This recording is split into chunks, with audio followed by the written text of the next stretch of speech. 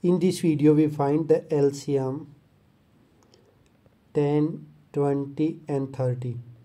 So we use divide method. So we write here 10, 20 and 30. Divide by 5. So here is 5. Now divide by 5. 5 2 ja 10, 5 4 ja and 5 6 ja. Now divide by 2, 1 and 2 and 3.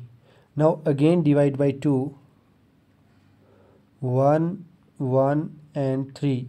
Now divide by 3, 1 1 1. So we have factors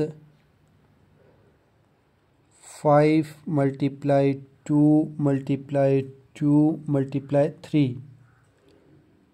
5 2 ja 10, 10 2 ja 20, 23 ja 60. So our LCM is 60. If you enjoy this video, please subscribe our channel and like this video. If you have any question, comment below. Thanks for watching. Bye bye.